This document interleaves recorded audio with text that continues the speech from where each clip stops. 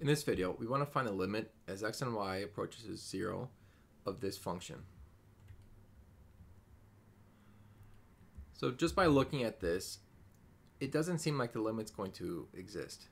I get 0 over 0, and there's no good way of factoring and canceling things out. So what I'm going to do is approach 0, 0 from different paths and hope that I find two different limits.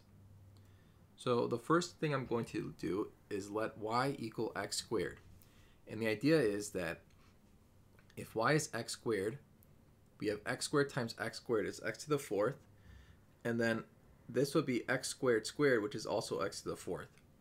So in the denominator, you'll have some x to the fourth, and then numerator is x to the fourth, and that will cancel. So we replace the y's with x to the x squares, and then now we're going to do x squared squared is x to the fourth. X to the fourth plus 4x to the fourth is 5x to the fourth. And then x squared times x squared is x to the fourth. At this point, we can cancel out the x to the fourths and be left with e to the x squared over 5. If I let x equal 0 now, this is going to 1 over 5.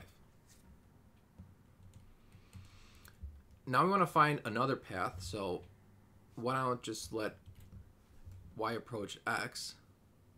So we're going to the path y equals x rather. And so we're going to substitute for every y, substitute that with x. And then we have x squared times x is x to the third. And the denominator I can factor out at x squared. And now I can cancel out the x squared and cancel out the 3. So we have x times e to the x over x squared plus 4. Now I let x equal 0. So this, and the numerator is going to be 0, denominator is going to be 4, and so the limit is 0.